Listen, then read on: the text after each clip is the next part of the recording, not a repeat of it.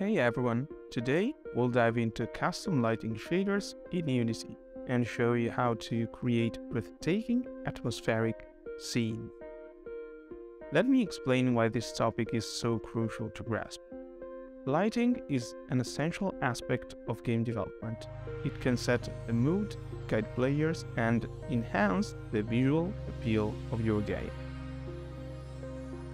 Unity's built-in shaders are fantastic for most cases, but to truly unlock the potential of your scenes, custom shaders can give you unparalleled control over the look and feel of your game's lighting. Before we go further, let's take a moment to discuss surface shaders in Unity and how they work with custom lighting functions. A surface shader is a higher-level shader abstraction provided by Unity. Therefore, it's not identifiable in a shader pass inside the programmable pipeline. It simplifies writing shaders that interact with lighting by semi-automatically generating the necessary code for you. This allows you to focus on the essential aspects of your shader, such as the material's appearance without worrying about complex lighting, calculations, and low-level shader programming. Surface shaders are useful when creating custom lighting functions because they handle the interactions between the material and various light sources in the scene. By defining the custom lighting function, you can modify how the shader calculates the final color output based on the interaction with the lights, allowing you to achieve unique and specific lighting effects. Back to our main topic. To fully appreciate the power of custom lighting effects, let's start with the basics. For our first shader, we'll implement the Lambertian model, which is the most basic and widely known lighting model. It provides a simple yet effective way to create realistic lighting in your game. This model helps us represent materials with dull or non-shiny surfaces that scatter light evenly in all directions. This makes them look equally bright from any viewing angle. The model calculates the intensity of reflected light by using the dot product of two unitary vectors, the surface normal and the light direction. To investigate this phenomenon further, we can visualize this process with a light source, in our case the sun, an observer, or better, our right or left eye, and finally a surface to visualize. We know that the sun, or our light source, emits an infinite number of rays, and per each ray we will consider a reflection. But for now, let's simplify the process. Let's consider that the light source casts a single ray that hits our surface.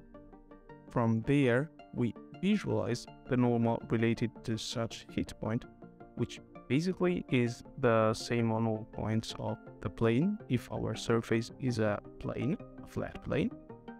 We also know that in reality the sun's rays get reflected in a bunch of spectral directions like you see here, and only the rays that hit our eyes should be considered in order to properly light up our surface. Finally, the lighting of the surface is calculated using this angle, the dot product between the normal and the sun ray direction, multiplied by the light color and intensity. If you think about it for a second, this does make a lot of sense. The dot product is defined like that.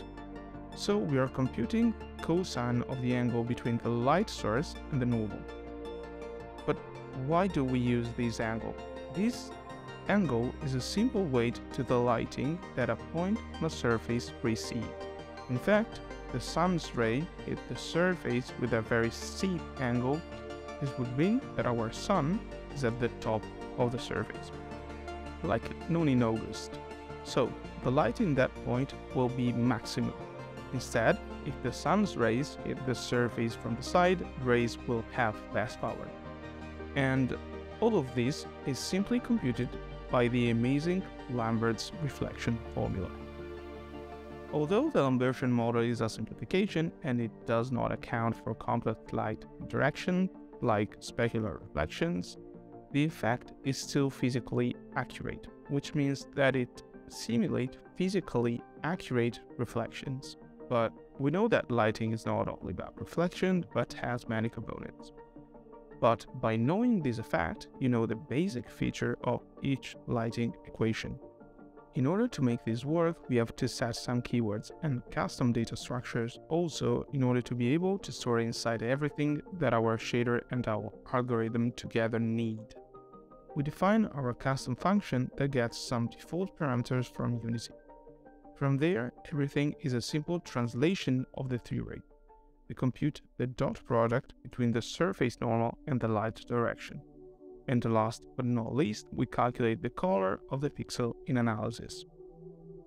The extra parameters you see are straightforward. The albedo represents the current tint of the object, or better, the current tint of the pixel. And the tan variable is a value given by Unity associated with every light in the scene, except for the directional light actually. That describes the fall-off ratio of the light, because as we all know, light cannot propagate to infinity. Last but not least, we have the color of the light. Congrats! Now you know how to compute the diffuse light parameter of every lighting equation. We can now improve our model from there by looking at what Valve did for the original Half-Life. The guys at Valve were not too happy about the Lambertian model, as they noticed that the rear of an object without direct illumination was basically black, and the effect would compromise the shape of the object itself and thereby making it look flat. A solution to that was inventing the half-Lambertian, better known as Diffuse Wrap lighting, where we simply half the Lambertian component and then half set it back. Finally, we square the result. As you can see in the code, we didn't have the Lambertian, but instead we use a wrap value that controls the final result, and that's basically why the model is called Diffuse Wrap. Also, we can observe that at wrap value of 1, we do have a squared Lambertian, which is really similar to the simple Lambertian model that we saw before. Basically, the guy at Valve tweaked a bit the parameters in order to have the effect they desired. We can say, at the end of the day, that Valve knows how to always innovate computer graphics and game dev. Today we explored all the lighting basics, the first piece of a bigger puzzle, but from there we can build up our knowledge and understand illumination models that do take in account specular reflections or other complex lighting interactions, such as Phong, blink Phong, or PBR materials. Also, we will experiment and combine lighting techniques, pushing the boundaries of what's possible with lighting functions, in order to have cool effects like tone shading, beam shading, and many more to come. So guys, if you enjoyed this tutorial, don't forget to leave a like, share your thoughts in the comment below, and subscribe for more lighting shaders. Up until next time, happy shading. Cheers!